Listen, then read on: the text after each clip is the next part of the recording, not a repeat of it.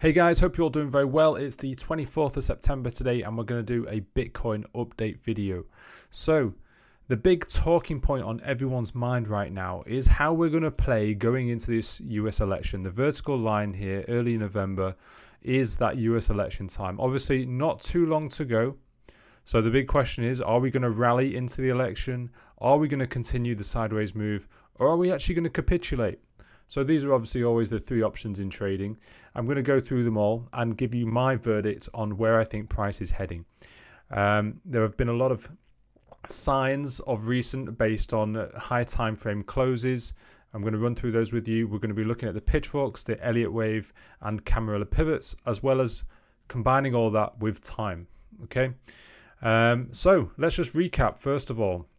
So I'm not going to go too much into the high time frame targets up here. I've done that in previous videos. We're going to be focusing a little bit more on the lower time frames here because there's lots to talk about.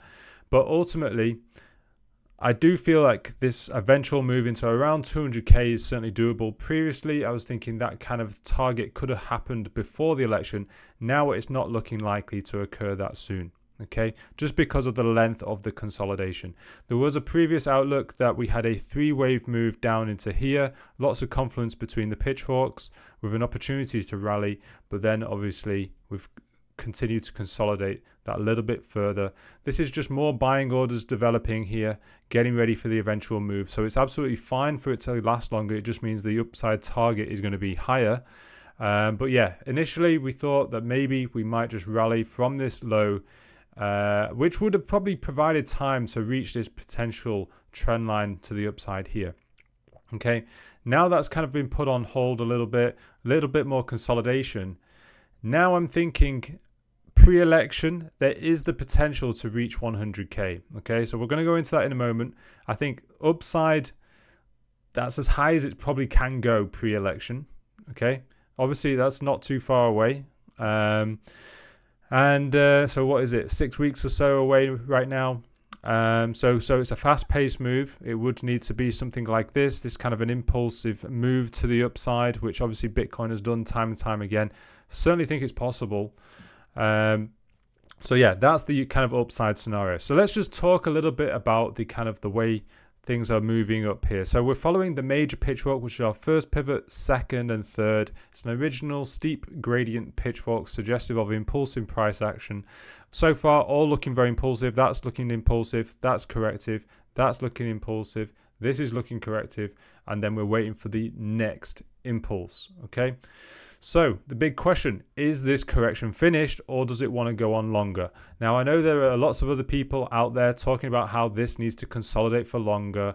They don't like the look of this move up from the low here.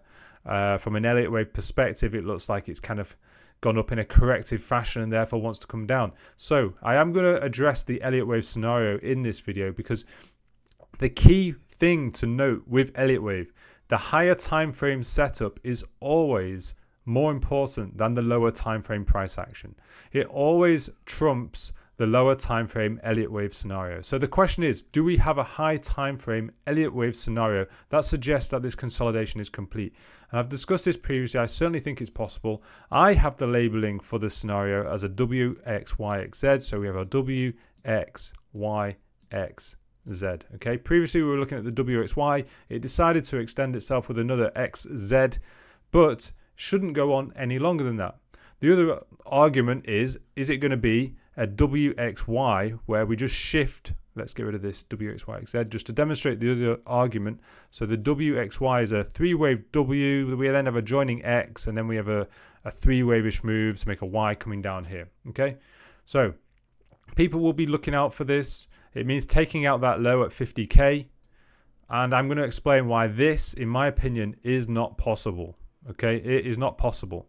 I mean, yes, of course, we can come beneath 50k. But if it comes beneath 50k, in my opinion, it's going to capitulate. It is not going to start bounce from 50k. Okay, if we come beneath 50k again, we're taking out this pitchfork lower warning line. And we are going to capitulate at least to 30k. All right. So in my opinion, I just don't see that happening. Okay, I believe this consolidation is complete, and we are setting up now Either we're going to just go sideways into the election, wait for the outcome, and then decide what happens from there, or we're going to rally. Depending on the outcome of the election, we continue the rally, or we go sideways and then rally a little bit later on. These are the scenarios that I'm looking at. But regardless, as I say, I'm seeing strength here. I think at present, the two clearly most likely scenarios are we either consolidate and go higher, or we rally from here. And I'm going to explain, of those two scenarios, I believe the most likely scenario is that the way things are setting up right now is that we're actually going to have a bit of a rally going into the election. Okay, that's what I'm leaning towards right now. So yeah, this is the major pitchfork that we're looking at. This is the Elliott wave scenario, the WXYXZ. That scenario is actually a lot more clear on the Bitcoin futures chart. If I just pull that up, here you can see the expanding megaphone pattern with the highs all following a trend line, the lows all following a nice trend line here. You can see the low of this consolidation hitting the high of the previous consolidation here. Okay, so that's the higher time frame Elliott wave scenario. Coming back to our main chart. So what I'm trying to say here, that WXYXZ scenario trumps anything on the lower time frame. So this consolidation that we're getting here, it doesn't matter if it looks corrective. So many times Bitcoin has looked corrective on lower time frames and actually managed to rally as a result, confusing all of those Elliott wave traders. But just look at what's happened previously here. Very clear impulse, correction, very clear flat pattern, double top, double bottom. There's your correction complete. If we were to overanalyze this and analyze this lower time frame Elliott wave scenario, not many people would have been long here.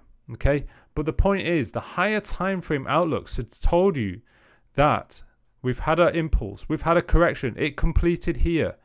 So regardless of what price action is looking like here, there's every reason to be long, because the higher time frame Elliott wave count trumps whatever's happening on these lower time frames here. If we just zoom in, let's zoom in on this bit of price action here. Going up here, you would have been concerned, yeah, if you just kind of were laser focused on the lower time frames. You see this, it doesn't look impulsive, lots of overlapping waves going up, we correct, and then okay, that last leg looks a little bit more impulsive, but so there we have a 3-wave move, and then we overlap this high. It's a concern. It looks very 3-wave-ish. You would have expected to continue the trend down, probably take out that low. That's if we focus on the lower time frame. But as a result, what happened? It turned out we probably just quickly look at it, oh, it's a running flat, impulse, correction, and we go to the upside. But if you really look at it on the lower time frames, you can't label that as a running flat. There's no impulse here. What are you going to say? It's a leading diagonal followed by a running flat. That's really forcing the Elliott wave scenario right there. So as I say, what I'm trying to highlight here is very often you will get what looks like corrective price action from an Elliott wave perspective on the lower time frames, and it will end up making you miss the move, when really the most important thing is the fact that Elliott wave is still very valid here, but you have to remember the higher time frame trumps the lower time frame. So we have there the major flat pattern. So regardless of what you're seeing here, there's every reason to be long. So with that said, so Elliott wave obviously is important. It doesn't rule the charts. It's one factor. There's lots of other things, closing price action. There's trends, as you know, with trend lines, with pitchforks. There's obviously price action traders following horizontal levels. All of that, very, very important also. So Elliott wave plays a big role. It's a very big tool that's used by many traders, but it's not the only way to analyze these markets, and especially on the lower time frames, there's lots of things that can play a role. So that's one of the key things I want to stress in this video. And now we can talk about this lower time frame price action, because I must admit, I would have preferred impulsive looking price action off of this low. We haven't seen it. No doubt that there's no question. There's no impulsive wave here. Yes, you might want to try and force one, but just be honest with yourself. It's looking a lot more corrective to the upside. Let's zoom in. Let's go on the 4-hourly and look at it a bit closer.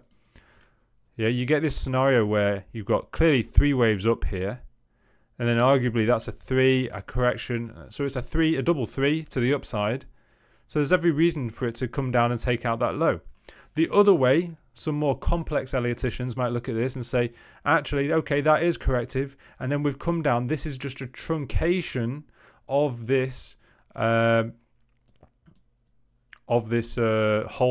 corrective sequence here. So it was meant to come down here, but it truncated, and now we're going to fly to the upside. Okay, that might be another way of analyzing it. In my opinion, just throw Elliott wave out of the window at this stage. We've got our setup. Okay, W, X, Y, X, Z. As I said, much more clear on the Bitcoin futures chart. So we've got the Elliott wave in. Okay, don't overanalyze. Because as I said, as I've given a clear example of previously, how corrective price action can all of a sudden turn into impulsive price action. So yeah, and this sequence happens time and time again. We go up, and then we pause, and then we take out the everyone with stops above here, and then we take out everyone who's got stops beneath here, and then we rip to the upside. So where have we seen it before? With the previous Bitcoin ETF decision. Okay, it was around here. Here's our consolidation. We took out all the stops here with the upside move. Then we took out all the stops to the low at the bottom with the downside move. Yeah, big liquidity run, and then we absolutely fly. Okay, so before we fly, we have to take out all the stops to the upside, all the stops to the downside, and then we go. And once it's done that, it's ready to go. Okay. So again, with the Ethereum ETF, I believe was somewhere around here, the Ethereum spot ETF decision. So here's your consolidation. There's your rip to the upside. Takes out all the stops up here. All the stops beneath here needs to get taken out. We've done that. We're good to go. Okay, don't overanalyze. We're good to go. Okay, so this is just looking at it from just a simple take a liquidity run point of view, an Elliott wave point of view. We've looked at it from the trend point of view with the pitchfork. We've looked at it from a time point of view. The time is always important. It gives you that extra pressure as to where the move is likely to fly. Okay, so because obviously there's the argument that we come down here and then we go up, but that leaves very little time going into the election to actually make its move. So this does kind of it creates a deadline almost for things to actually materialize and start to move. So yeah, as I say, we don't want to lose this pitchfork. If we lose this lower warning line here, it's looking very top heavy. And as I say, I would expect capitulation at least into the next major consolidation, which is around that 30K mark. Okay, I don't think that is looking likely, but if we lose our invalidation point, which for me is, yeah, let's just call it that lower warning line. So it's actually before taking out that low. So if we lose this lower warning line, that's a major warning sign for me. Now there is going to be those people that say, hang on a minute, we've been ranging here for a good while and we're just at range highs. You don't want to go long at range highs. Well, that's true, because obviously we can just get rejected here and come all the way back down. But, and there's always that risk. You've got to obviously manage your risk. And if there are signs of a bit of an impulse coming down on the lower time frames, then fine, we can have a bit of caution there. But the question is, on the lower time frames, are we getting impulses to the downside, or are we consolidating here at resistance, getting ready to break it to the upside? Because when you are at range highs, eventually that range high will break if we have that breakout to the upside. Okay, so if you're going to wait for range highs to break, you're going to have to be monitoring this chart very, very closely. Okay, because it will move up very fast once it breaks. Yeah, simple as that. So now let's just look on the 4 hourly and we can just see, what are we getting here? Are we getting capitulation off the highs? So previous high, we've not quite reached it, you can argue. But we are certainly not seeing a rejection here. We're actually building up a bit of an order block here, in my opinion, getting ready to pierce through that level. Then once through it, we can use it as support, retest of the previous resistance, flipping it into support, and then we rally hard from there. Okay. So that's just looking at it from a kind of price action point of view. We've looked at it from an Elliott wave and trend point of view. Now, very, very important piece of information I want to throw in that I don't see enough traders talking about, but it's hugely relevant. I've spoken about it many, many times before, and it's our Camarilla pivots. So important. They're basically our high time frame closes.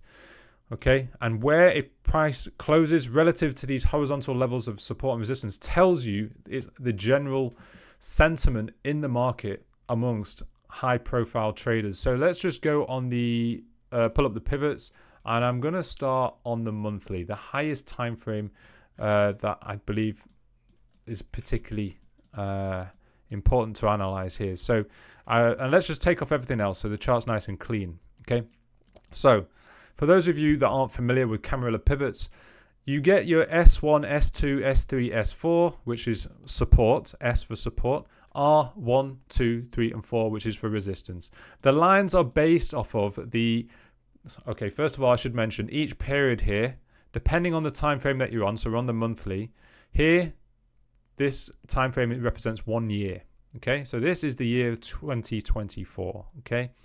So depending on what the previous year's range was, from the major high to the major low, will determine how far apart these lines are set, okay? Now, I've only left on the R3 and R4, the S3 and S4, because they're the key levels, okay? The S1, S2, the R1, R2, not important, okay? Really not important. So that's all I've left on the chart, okay? So what I want to demonstrate here is fantastic strength being demonstrated this year.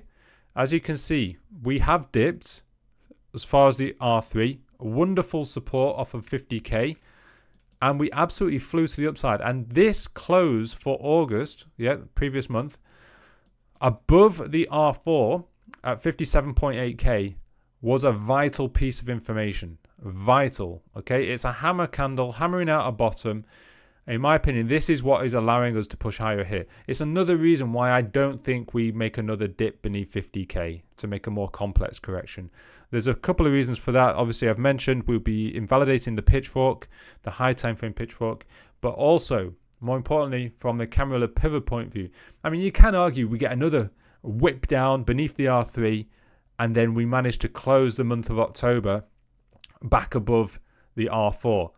I just don't see that happening. I can't see us suddenly soaring to the downside and then back up. I just do not see. I know Bitcoin can do some pretty quick moves, but I don't believe it's going to be that quick. So very, very unlikely for that scenario. And as I said, because of the pitchfork getting invalidated, I just don't see it happening. Much more likely here, we've got very good strength being demonstrated here. With that previous candle close, the fact that it had that massive wick and managed to push above the R4 57.8k before closing was such a crucial piece of information right there. And just to demonstrate how important these pitchforks have been, I've mentioned it in previous tweets, but just look how they get tested. So basically what you're looking at is how we close each period. So here, the previous year, we finished above the R4 up here, great strength. So we can see, look for continued strength. Sometimes you will dip into support, but ultimately you want to see continued strength. So, you know, we can look back as far as all the way back here. Wonderful support off the S4, excellent. Next year was strong. Then this was the closing candle here for this year of 2019. As a result, that's a little bit of weakness here, failing to get through the R3, or failing to close above the R3 when we actually spent quite a lot of the year above the R3. Well, that was weakness. As a result, we went up initially, but it was very likely to come down. Where did we come down to? The S3, that's where we got support. And it actually finished the year really, really strong. Okay. The subsequent year was a lot of consolidation in 2021.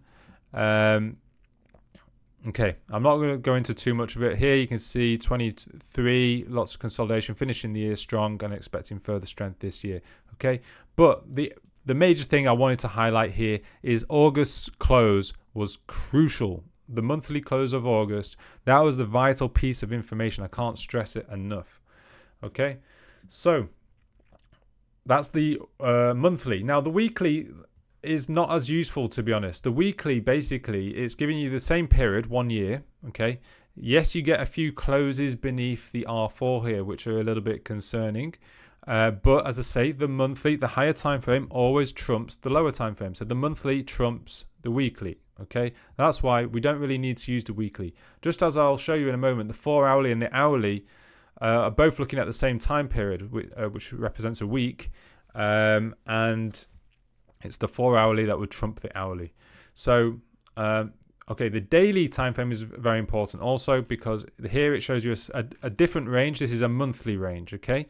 It's another reason we're consolidating here. You can argue it's the range highs that we're testing. Another reason is that we're at the R3. You can see how we had a wonderful bit of support at the S3. We're now hitting the R3, consolidating, and it looks like we're consolidating at resistance, getting ready to pierce through it, okay? It looks like it's going to be a very strong end to the month of September. Ultimately, to get an idea of who's winning here, bulls versus bears, we want to see a monthly close above 63.5k. Yeah, that's where our R3 sits. That would be a very successful finish to the month of September.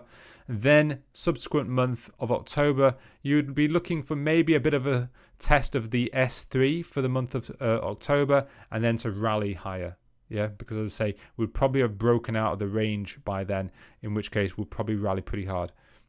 In fact, if we break out of this range before the end of September, then October, we might not even test the S3. We might just completely keep testing the upside, going into maybe the R4, then just pausing a little bit, waiting for the election.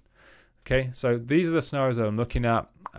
So yeah, very useful here, the daily also. Now, as we go down to lower time frames, they're less important, but just give you a little bit of a hint as to what's happening. So 4 hourly, I'm going to show you here, 4 hourly and hourly time frames, they're looking at the weekly range. Yeah, so this represents a week. Okay, so the hourly also, yeah, it just represents a week. Okay, so I would generally use the 4 hourly. It's a bit more easier to analyze, and obviously the 4 hourly closes are much more significant than the hourly closes. Yeah, it's a higher time frame. Higher time frame always trumps the lower time frame. So end of last week. So there's another reason for why I'm very bullish at the moment. Look how we finished the week. It was very close. Wonderful support of the S3. Bit of resistance to the R3. Pull back into the weekly open. The weekly open, by the way, is the halfway point between the R3 and S3. Yeah, you can see it very clearly. It's about the halfway point right there. So it's another reason candle pivots are very useful to use, because they're showing you the open for the week, the month, the day, yeah, whichever time frame you're looking at. So yes, last week we flew through the R4. Now there was every argument that we could come down here, but we actually, and this was during a lot of weekend price action. The end of this is including the weekend price action, and we managed to hold the R4. And that was crucial. That was really crucial right there. For me, that is demonstrating strength. And for me, it suggests that we are going to rip to the upside very soon. Yes, we could test the S3 before doing so at 61.7. But I just don't think that's likely. I think we're just testing the weekly open, as you can see, is around this point here. This is where we currently sit. I think we're getting very, very close to it shooting to the upside here. And that would take us through our range, taking out the range, and it could then very easily trend. I'd be looking on the 4 hourly to test the 4 hourly R4 going into next week, maybe even the on the daily time frame. We can look for the month of October R4 to get tested. That's the kind of short-term targets. But ultimately, I believe we're going to see potentially a very strong breakout pre-election. Could take us into 100k. So just zooming out, looking at that once more now, into here. So I'm not having this ridiculous outlook here saying that we're going to rally into this point here. Previously, I was thinking that's possible. Because of the length of the consolidation, I don't think that's likely. But I do think that run into here is doable. Okay.